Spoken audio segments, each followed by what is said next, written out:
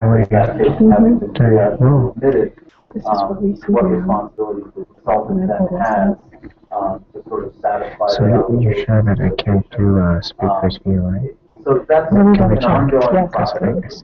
More or less, I think that there's some level of time pressure to accomplish all of this sort of departmental work because one thing that the administration has said is that they can't let the sort of negotiation process go on forever, and that more or less, if we don't have sort of solid interdepartmental agreements, that the overall trend will be that where in the absence of an agreement between departments, the default is going to be the medicine department as far as the responsibility for admitting.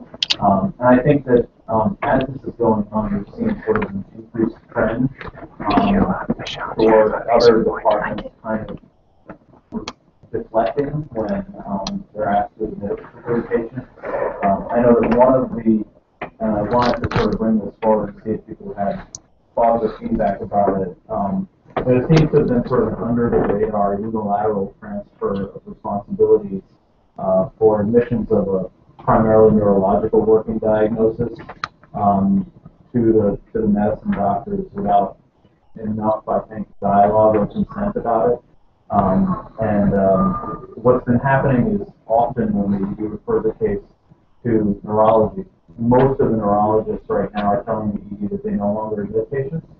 And the ED is then reassigning pending admissions to medicine on that advice, even though they know that it doesn't reflect legitimate policy settlement between the departments. And so this often puts the medicine doctor, the physician, and neurologist not having to come to see their patient, not giving treatment recommendations. And if the medicine doctor tries to redirect the pending referrals, often the case has been getting referred out to a separate medicine group, just sort of to preempt the question of any clinical responsibility of the patient. You know, on the back end, when they're seeing patients in consults, I'm finding that the recommendations we're getting are sometimes cursory and sometimes not attended to patients' needs. And it's chewing up time while we're on the phone today to redirect when you didn't get. Does it need a plug-in for the first pass? And so I don't know, you know, I don't mind doing more. Usually it needs a counterpart to be plugged into the target or a change in work responsibilities that I didn't endorse and couldn't plan for. And also the patient's not getting care. So that's you know, that's sort of one, and I would hate for this to be sort of an accelerating trend across multiple service lines, because basically that makes the medicine department sort of the cat herders of the entire facility. So you know, I don't know how much of an issue people think this is. If you do think it's an issue, what kind of an approach should we take as a department? Just to give you feedback, it is an issue for not just the neurology group, but for other groups too. And one of the things is when patient care gets backseat to convenience of the provider, there is a problem. There are independent practitioners whose patients have been diverted to other medical providers because when the specialists are called and they say, well, telemedicine to admit. And I have had a sort of a denigrating experience with one group of our colleagues who said, well, it's a quality of life issue for us. We're not going to admit. I said, hello, so what are the internists? I mean, you know, we know that, you know, we may be on the bottom of the food chain, but I think that's unacceptable approach to categorize lifestyle as, you know, being more important than the patient's proper management. You know, I think I kind of burned some bridges in that because I was very vocal in advocating for this group's sentiment. The providers have said that patients have come into the ER, they're private patients for years and years, and they've been diverted to a again, interns outside because the group said, okay, if the regular doctor is not comfortable in taking care of this acute intracranial bleed or this person who is having another issue, just call these other people, they'll admit it. And then the patients have been told to follow up with them at their offices. Happened to me, my patients. And I was pretty belligerent, to say the least, to both with our emergency room as well as with the people who were taking care of it. I think it's really unethical here, really. It's not appropriate, especially with those of us who are here every single day. That happens because it's convenient for somebody so they don't have to put the orders in. So what I have started to do is ask how long is it taking in those cases where a patient comes in with a proximate cause where we need a specialist to get on board and manage the patient. How long does it take for that specialist to come in? I admit the patient, how long is it taking for that person to come in and see the patient? And believe you me, in majority of the cases, it's more than 12 hours. Our standard bylaws, which the new regime is saying, either you follow the bylaw or throw them out. Get rid of the bylaw. And I think it makes total sense because we really haven't put, our foot down on that. But we're going to be measuring that. Not only that, from the time stamp that the patient is coming into the ED to the time they're getting to the floor and the doctor seeing them, we're going to measure that time. I think we are a medical center. Patients deserve efficient, prompt care, and we're going to need to uphold whatever our bylaws are on that. And if we can, that's going to become an issue. It's just not right. If that was any of our family members, I'm sure we wouldn't want them to be sitting around until somebody finally comes because it's convenient for them at that time. I think that there are decisions that the hospital has to make as to what happens to those clusters where doctors are saying, no, it's my lifestyle issue and I'm not going to be able to come in the middle of the night and give orders or what have you. So I think as far as that part is concerned, so Judah and we have had this discussion, ED has had this discussion. The medic rep's last message was that ED determines who is the person to be called. They're not going to go through 10 different calls to get somebody to come and see the patient. And if whatever their call is, we're going to follow that. But one thing is when you get a call from people, hopefully not to the person that called to fracture ankle. And the first thing that people will tell you is, oh, they want it. Okay. When there's no other issue, there's only a fracture. So where does that, where do we find it? I've been again very, very sensitive to that issue, and that's why I said that, somebody coming in with an intracranial bleed or having a acute stroke or what have you, we're again saying that if they determine it's the person who's coming in with a broken knee or hip or what have you, orthopedics would be called. And orthopedics make that decision to say, no, they don't come, they never come. No, I think that was the thinking. I don't believe that is anymore. I think the mechanism of correcting that would be to go to the relevant service and say, look, this isn't good patient care, or we'll start this on the service. Let's come to an agreement of what you should take care of and what we should take care of. And then, a lot of this is generated by, and there is a danger associated with saying who the admitter is in the absence of having completed enough of the workup to actually determine what the patient's care needs are. I think it's creates a pretext for them to be enablers when they don't want to have a difficult conversation with somebody else. And so I think that having a protocol that directs them what to do is a better way of handling things. You're not always going to get the result you ideally want, because again, you have to get the mutual consent of the other service. But I think that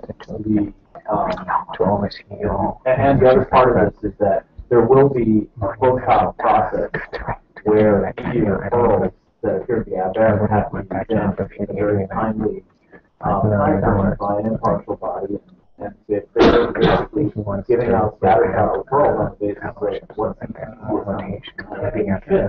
going to be addressed.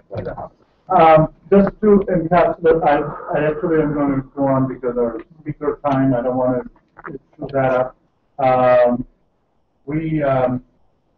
The collaborating agreements that are being formulated, so far they are between the hospital service and some of the specialties. We can use those if we choose to for our own interaction with who we share the care of the patient. They are not mandatory. So, those of us who don't have those agreements, that's our business to then make sure that the people we are calling for consultation, etc., are folks who understand what we expect of them. Anyway, I'm going to go ahead because I think the theme that we have for our CME is very, very important. And Dr. Christian Becker is here to give us some enlightenment on sepsis. Thank you, Dr. Becker. Thank you very much for the invitation. Good morning, everyone. I see familiar faces, people that trained with me. So we'll jump right in sepsis. There's a lot to talk about. I named the talk then and now because, unfortunately, as I'll go through in the talk, there's been therapies that had a lot of initial excitement, which then was dampened subsequently by more data. So I don't have any disclosures to start out. And the reason that we're talking about this topic is because the condition is common, it's lethal, and it's expensive to the healthcare system. And I could put a fourth point on there, is that we tend to actually not do. We as a collective medical system are not doing the best we could do to take care of it, and there's a lot of issues that I'll try to touch on. So this is the agenda for this morning. I'll just briefly, the talk has to include some definitions, brief overview of epidemiology and pathophysiology, and then I'll spend some time going over why it's important to recognize sepsis. I won't show a lot of primary data, but rather an interpretation of the data, and then I'll do a timeline review of the evidence-based literature, and then briefly touch on the Surviving Sepsis campaign. So to start out with, we know that sepsis is a continuum that goes from SIRS to sepsis to severe sepsis, and then septic shock, and then maybe even has at the very end a refractory septic shock. And I think we're all aware of the criteria that qualifies for systemic inflammatory response syndrome.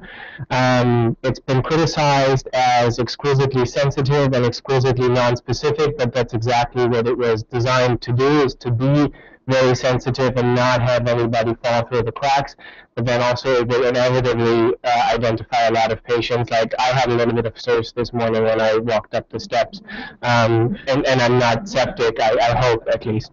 And then if you have an infection, then you cross into sepsis, and then if you have any, simplified, if you have any organ dysfunction on top of that, then you cross over into severe sepsis, and then septic shock is if you need to use catecholamines to keep the physiology in check, and then refractory septic shock is an additional category.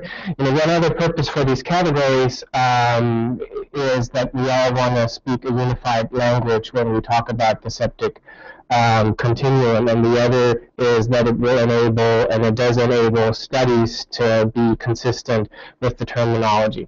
And the other important thing is that actually, I'll just briefly mention the end organ dysfunction that makes you cross over from sepsis into severe sepsis can be anything on this list. It can be as simple as an altered mental status, changes in urine output, anything that's listed.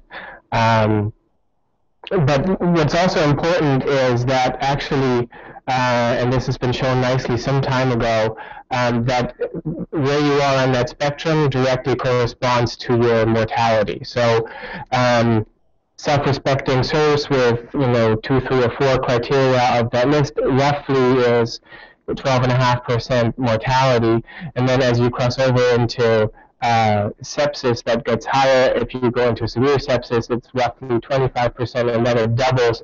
So it doubles per category, and it's roughly 50% when you're in the septic shock category. So it's important also from that perspective to know where on the sepsis continuum we are. This gets presented every time there is a talk about sepsis. It's a hugely important problem, large numbers of cases, and very high costs to the healthcare system. In addition to this, I find it interesting to just compare both incidence and mortality of sepsis with actually acute myocardial infarction, and it actually compares in both incidence and mortality to a first acute myocardial infarction. So that illustrates that it's a widespread problem and very common, and it's not something that is rare and only happens infrequently. Not every case of sepsis is due to an infection. There's a large overlap with non-infectious causes, burns, pancreatitis is in there that can be in here. So this just serves to illustrate that there's lots of overlap. There's bacteremia that isn't going to cross into sepsis, and so there's a distribution here, and so you can see that there's large overlaps. As far as sources, this is a nice study published in 2006 that tries to look at where the sources are, if it is an infectious source, and not surprisingly, the pulmonary system leads the way, followed by the abdomen, and then GU skin follows along. These are graphs from a landmark review article in the New England Journal of Medicine, just going over on the top left incidence in men and women, then going into different ethnic and racial backgrounds, then splitting it up by bacteria, and it looks like gram-negative and gram-positive are way higher than fungi. But what I find important, and this is dated by now, but it's probably the best available data, is that in terms of mortality, we've not really been able to make much progress, and I'm pretty sure that, well, actually it would be interesting to see whether the last 5 years have made a dent overall in the mortality here. Why is it important to recognize sepsis early? That's a hugely important question, and the issue has been that animal studies that looked at sepsis have shown success for a lot of therapies, and that was largely because in animals you can cause sepsis, like puncture the cecum and have leakage of bowel contents, and then the animal will become septic. And then what you do in animal studies is you intervene immediately after you did that. But that's not the way that it usually works in humans. In humans, we have a delay from the onset of the septic episode and event. So that's essentially why there's been 20 or so studies that have failed to replicate a benefit that was seen in animal studies in the human system. And that's probably because we're having a lot more of a time delay. And it's a little bit that phenomenon that the horse is long out of the barn when we get to the patient. And that's different than in animal studies. And that's probably because, and I just threw this up, this is a TNF-alpha related signaling cascade, is that a lot of things have long happened And it's a complicated system, so we have to intervene here early, because otherwise, when there's clinical symptoms, the damage is already done, or a large proportion of the damage is already done. I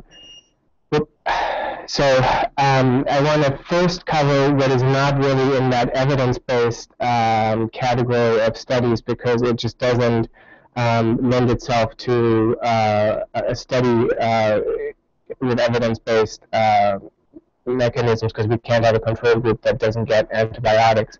That would be pretty unfair.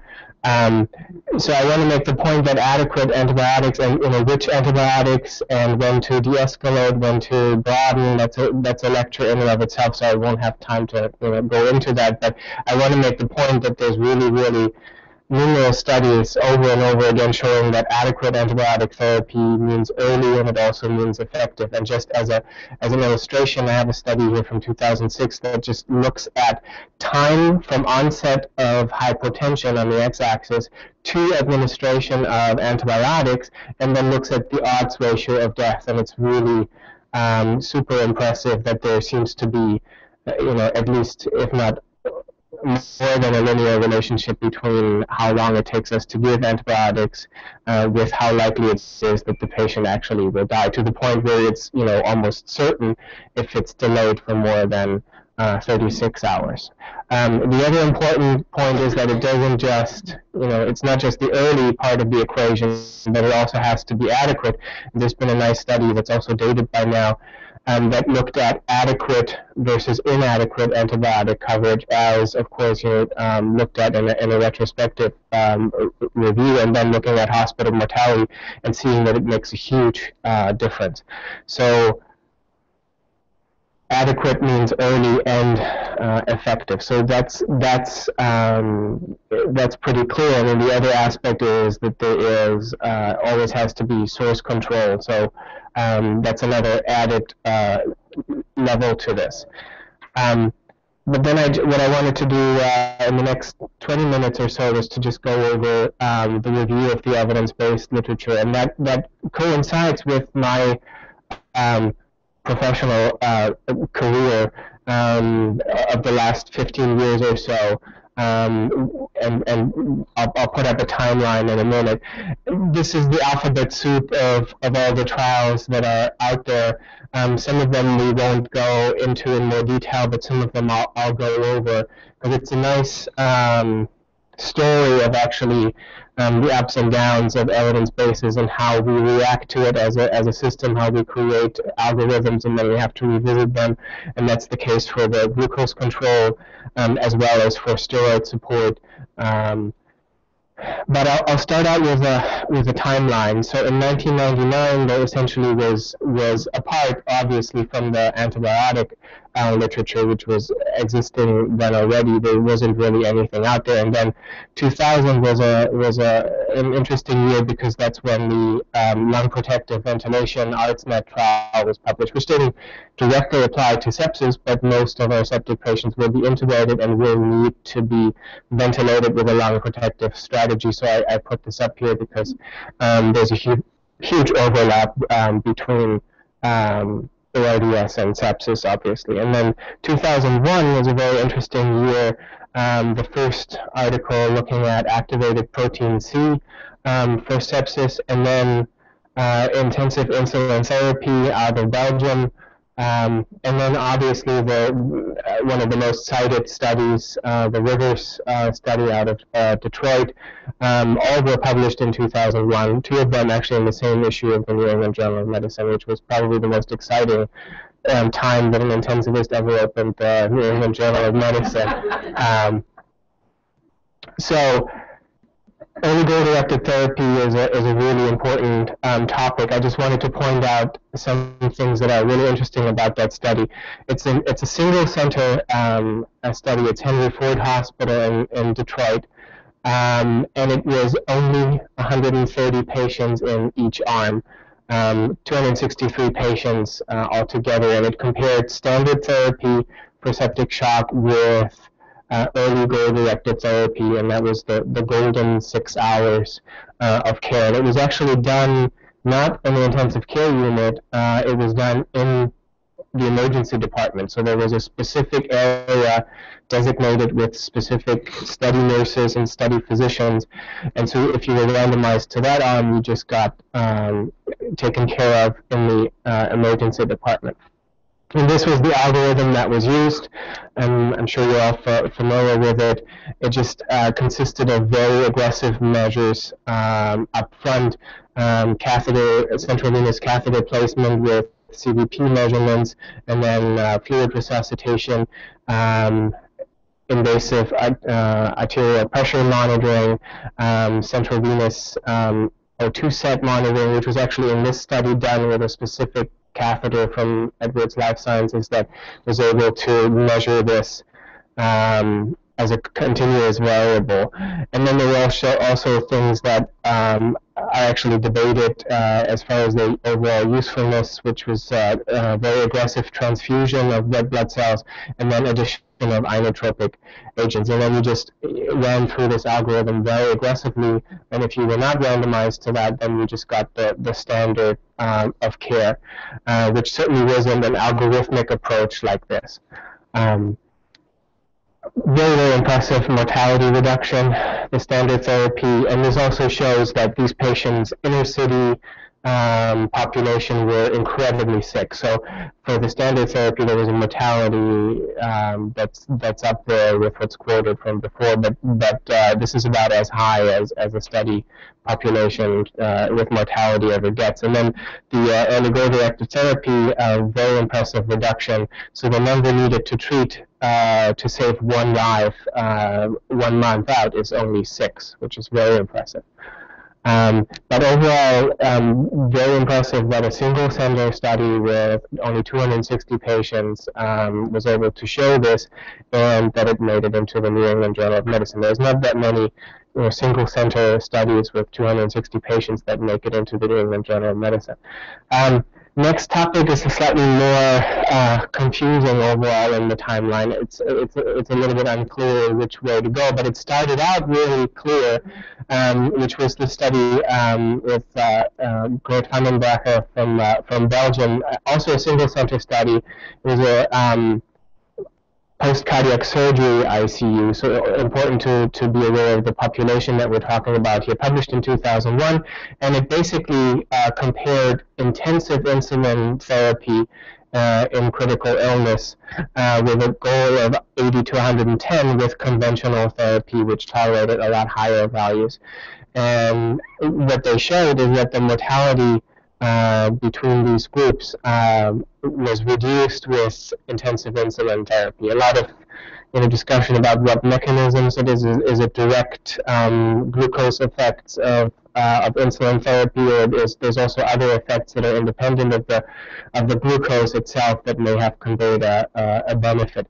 So that's when essentially all intensive care units in the country started writing up protocols for intensive insulin therapy, and those who've practiced probably were part of that, and we were trying to get the sugars down really low, and then don't get them too low, because then you have hypoglycemic events, and that'll come up as a theme a little bit later. So that was the status in 2002, which was only complemented by a study that was published a year later, and that looked at hydrocortisone replacement for patients in septic shock, and that's also a controversial topic with the evidence base that we have now. But essentially, and all talks have to have a classical painting in them as a reference. So I have mine here.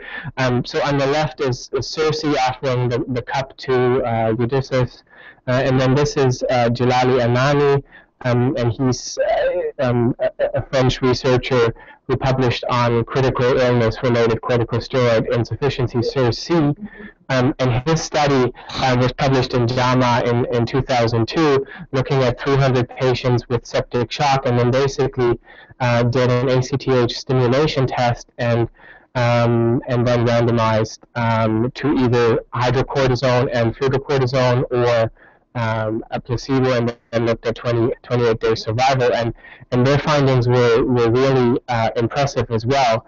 If you didn't respond to the ACTH stimulation test, then you had a reduction in mortality if you received low-dose steroids. But if you did respond, then the picture was pretty much reversed. And so that then, in 2002, led to everybody getting ACTH stimulation tests and then being given hydrocortisone if they had septic shock.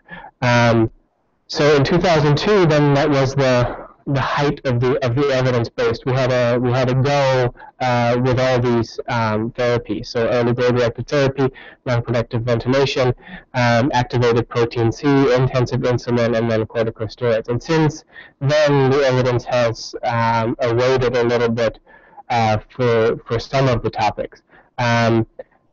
I won't go, since Zygrus activated protein C was withdrawn from the market. We're not going to spend any time, going into details. But there were two studies that actually put a dent into the initial excitement of the Prowess trial, and they were published in 2005. And then in 2006, there's actually the long-anticipated follow-up study. The intensive insulin therapy study was done in a post-cardiac surgery population, so immediately all medical intensivists were asking, well, what about my patient population? I don't necessarily take care of post-surgical. Does this apply to medical populations as well? So in 2006, the very same group out of Belgium actually looked at that population and did essentially the same thing that they did before, and they published this in 2006. There were slight differences in the study design. This didn't really utilize dedicated study nurses, but this was sort of folded into the routine practice. But essentially, the only difference is that it had more patients, and it was the medical intensive care unit, but the same targets, and then comparing intensive versus not so intensive conventional insulin therapy. And what you can see is that now the overall hospital mortality didn't differ. But if you stayed in the ICU for longer than 3 days, and this was a subgroup analysis, then there was a mortality reduction. So the issue obviously with that is that wasn't the primary outcome, and that was a sub-analysis, and it's difficult to know beforehand who would be in your ICU for longer than 3 days. So that put a big damper on the intensive insulin therapy. And then in 2008, a follow-up study, Corticus, was published on the topic of hydrocortisone and steroid support for septic shock. And that, just to keep with the same color scheme of the other, it actually didn't replicate the findings at all, which was very surprising. So this was a multi-center study, just like the other study in JAMA. So that led to a big discussion as to why it was that these studies found different results. And what I just, for illustration purposes, wanted to briefly do is contrast the two studies. So patient population, medical, a little more surgical in the Corticus study. Multi-center. This was exclusively France. This was Europe. The enrollment window in Corticus was a lot longer. And then also there were differences in that fludrocortisone and mineralocorticoid wasn't used in the Corticus study. And the other difference was that the first study actually abruptly stopped the steroids if there was hemodynamic stability, and the Corticus actually tapered them down gradually. But a striking difference in the mortality, 63% versus 36%. So this population was incredibly sick, even sicker than the Detroit group. So there's also differences in the shock reversal and some other questions of study design. So how do we put that together with what we should do with steroid replacement? Maybe patients that are extremely sick benefit more from corticosteroids than patients that have a lower overall lower mortality. But I think if you look at academic institutions across the country, I don't think there is a unified clear approach as to how you reconcile these data. What we do at Sinai is we usually think about corticosteroid as a treatment modality if we have mid to high range of catecholamines that we need to use to keep the physiology going. We don't usually use it with low doses. The other interesting aspect is that there was a huge criticism of the Anani study because, and that really even crossed over into questions of ethical misconduct or scientific, well, dare I say, fraud. And that was that there was an admixture of, disproportionate admixture of patients who were induced with etomidate for their intubation in the treatment group. So, skeptics and cynical comments were that actually what this study proved is that etomidate does suppress the adrenal axis, and if you use it, then you have to have a lower threshold of actually depleting corticosteroids because you have a higher risk of relative adrenal insufficiency, even with a single dose of etomidate. That's a side effect or a complication that's known for this drug. And given that there was a disproportionate admixture, you could say that certainly if there is that drug used for the intubation, then I think that's something that should lower the threshold of giving corticosteroid support. And these are the synthesized recommendations from critical care medicine, is that SIRSI is best diagnosed by a doctor, but it does not help to identify which patients actually should get steroids. A little bit controversial is the recommendation to actually give IV hydrocortisone as a continuous infusion. We at Sinai don't do that because it's yet another perfusion pump as opposed to giving it every 6 hours, and the data is not that clear. And patients should be treated for 7 days before tapering, and it shouldn't be stopped abruptly. And the other thing is that, the fludrocortisone, did that play a role? That was addressed actually by yet another study that I'll briefly mention. So in the end, it's not as clear of an evidence-based situation for the corticosteroids.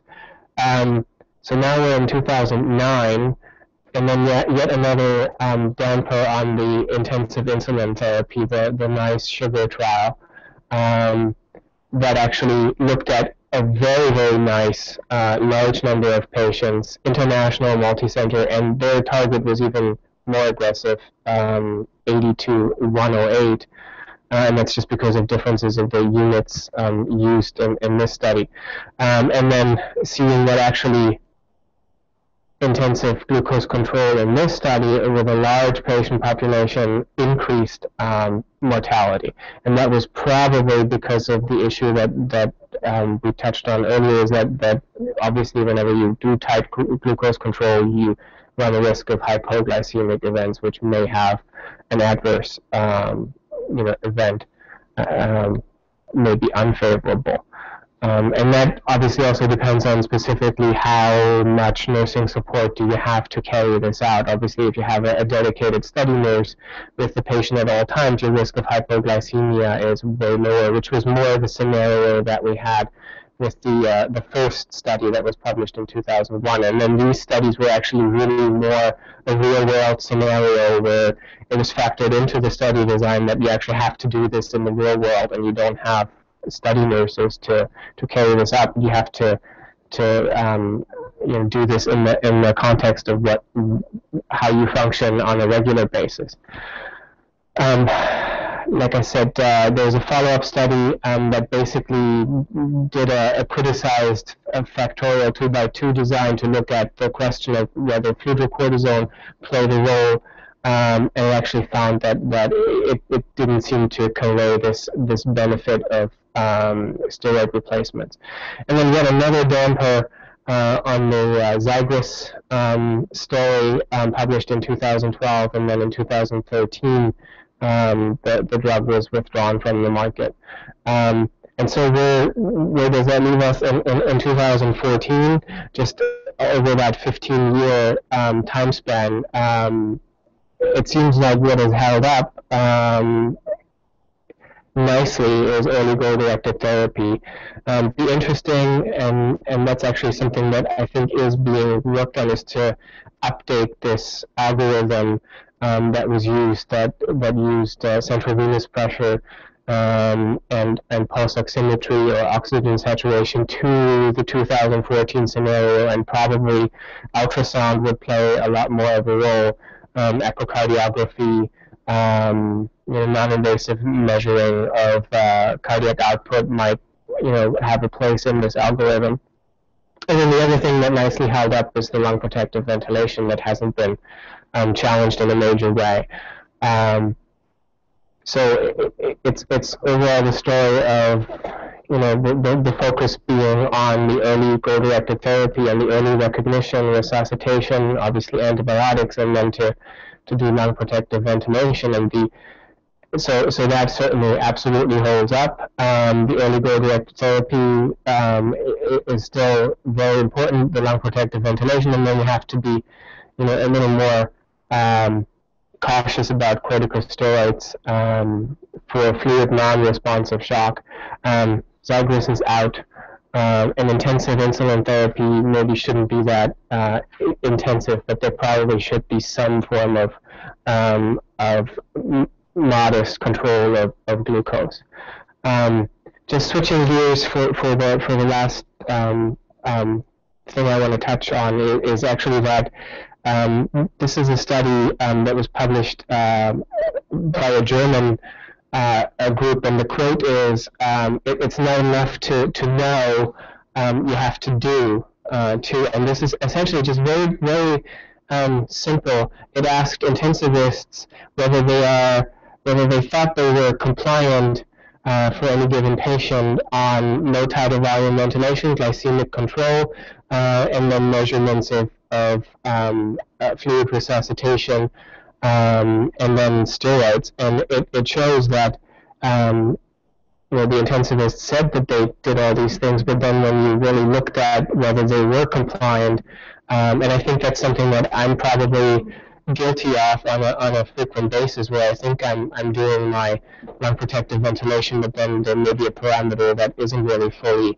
under control. So that just serves to reinforce that it's important to always be critical and make sure that we're really doing the things that we think we're doing. Which brings me to the Surviving Sepsis campaign, and you may be familiar with the structure. It was initiated in 2004, and at that point it was funded by industry with a very heavy investment by Eli Lilly, the maker of activated protein C, Xigris, and it was a Delphi consensus mechanism to come up with recommendations. It was heavily criticized for the involvement in industry because the motivations were clear, is to really get out Xigris and push that drug.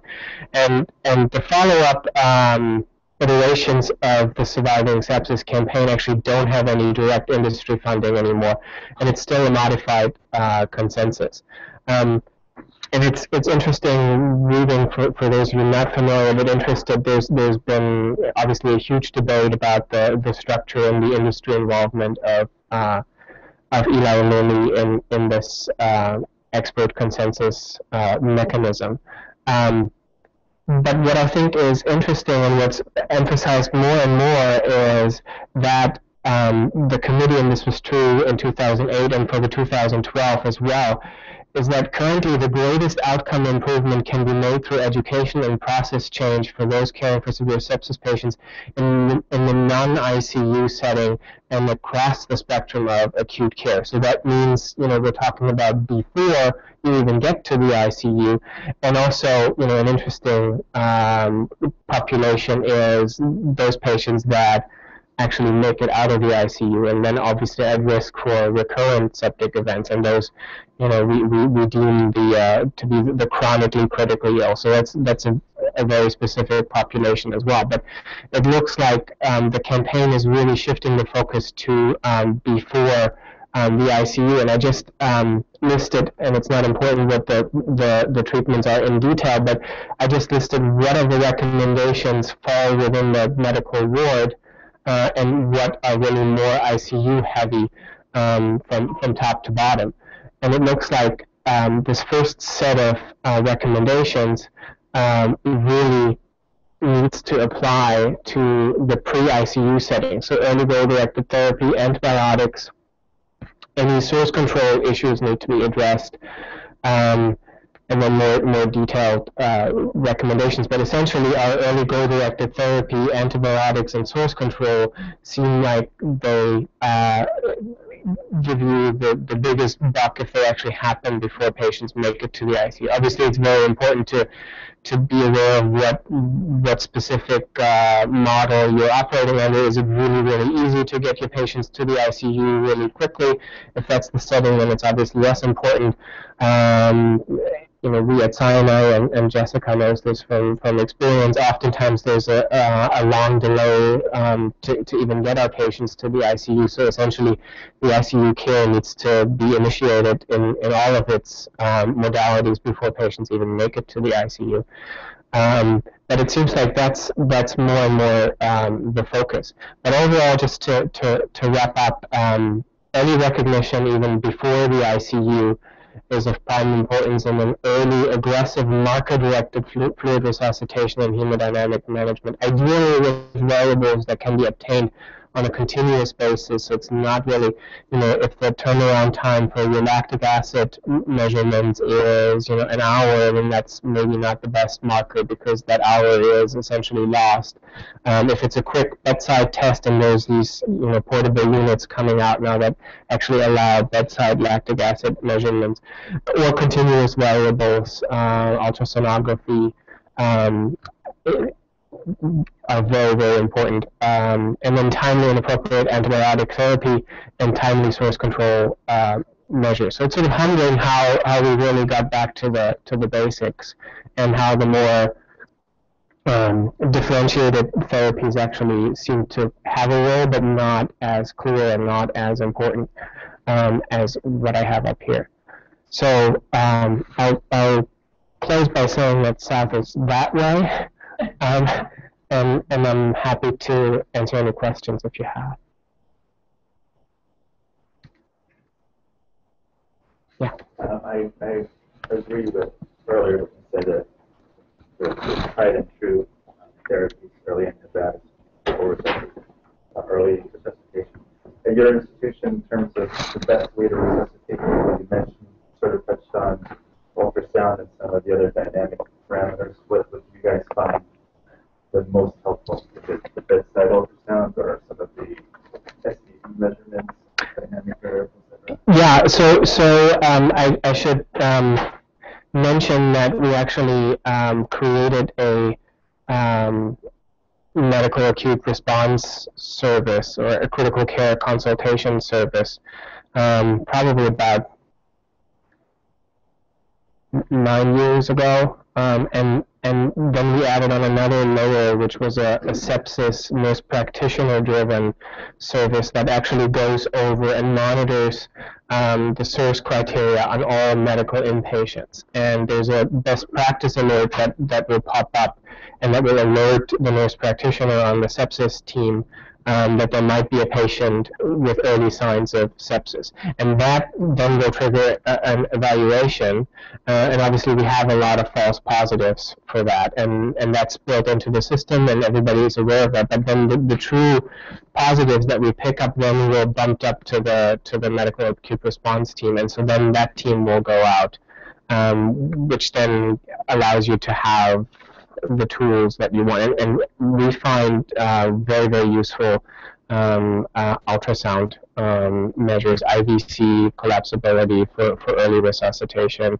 The stroke volume variation, like in the pre-ICU setting, is a little bit more complicated, but lactic acid measurements, and we're actually right now looking into, in steady settings we have used this lactic acid tool. It's the same look, the same device as your glucometers.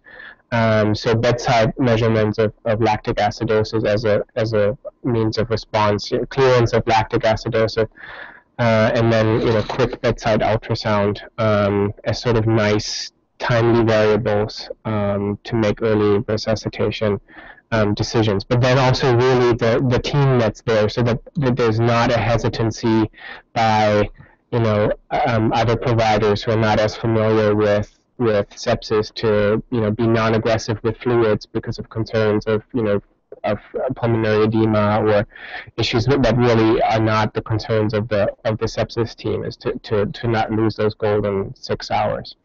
So anything that's more continuous variable is more useful. Obviously, in that early phase, we don't always have central venous catheters in place, so that becomes less of a useful tool. Obviously, once you go into the later hours, then that's more of a we don't find central venous pressure useful unless it's really low. That's a useful number, but but if it's really high, it's not that useful. But I think it's really the non-invasive, timely, continuous variables that are useful. The alerts that the nurse practitioner does, that's in your EMR, or you also have the alerts that you can do on monitors. Right. No, this is a system that actually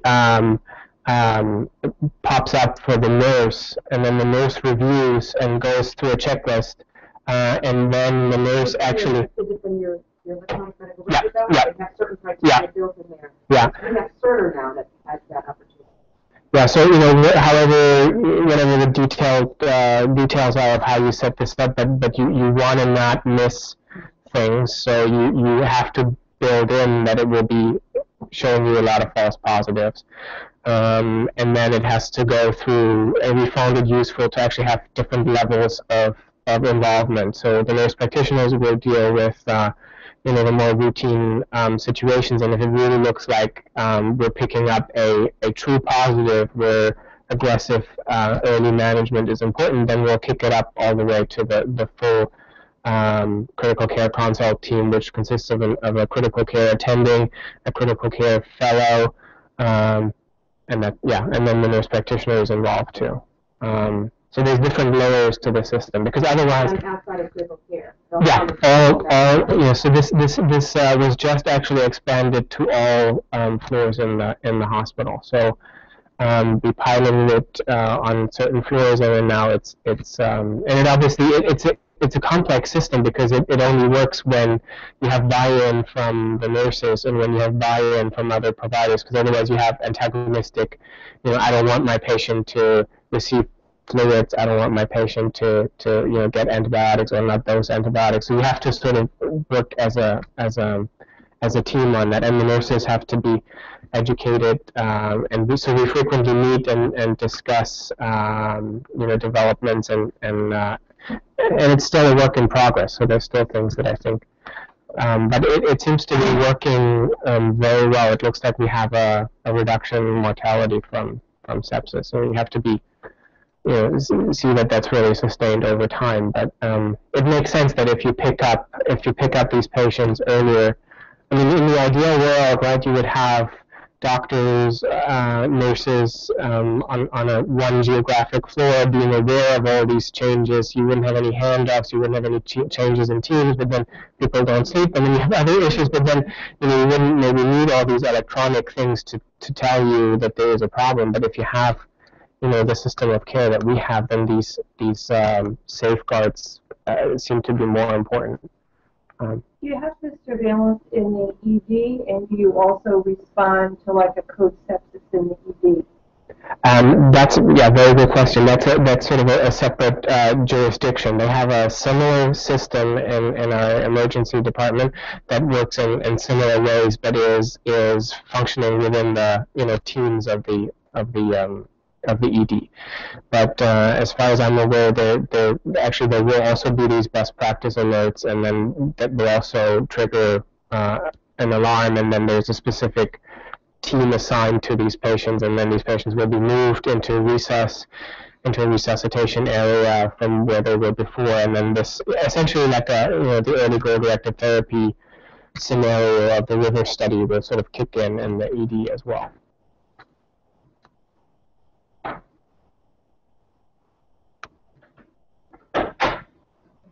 Any other questions for speaker this morning?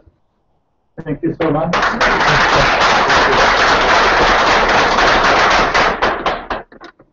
Just a process question. Your floors, somebody going into sepsis after admission to regular medical care. Now, you have dedicated teams for that too, or you have that one team headed by nurse practitioners who are responding to that would be, yeah, it would be going through that. Now, obviously, the medical team, independent